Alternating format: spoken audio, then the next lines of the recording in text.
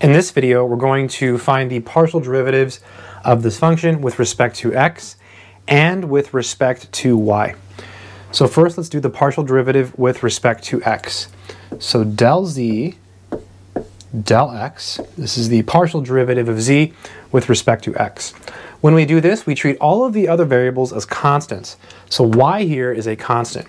So the derivative of cosine is negative sine. So this will be negative sine of xy, and then chain rule times the derivative of the inside. So we're taking the derivative with respect to x. So the derivative of x is 1, and the y is a constant, so it hangs out. So we simply get y. The last thing maybe to do is put the y in the front like this, and we're good. Now let's find the derivative with respect to y. So del z del y, same thing, the derivative of cosine is negative sine, so we leave the inside untouched, this is the chain rule, times the derivative of the inside function. The inside function is xy, we're taking the derivative with respect to y. The derivative of y is 1, so we simply get x.